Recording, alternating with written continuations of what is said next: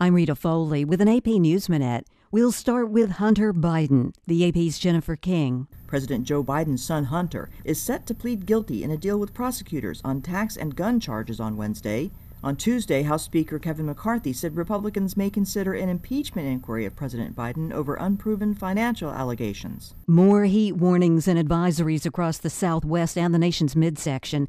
It's going to be 117 today in Phoenix, 99 in Lincoln, Nebraska.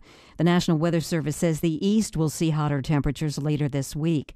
The Fed's expected to raise its key interest rate by a quarter point today to about 5.3%, the highest since 2001.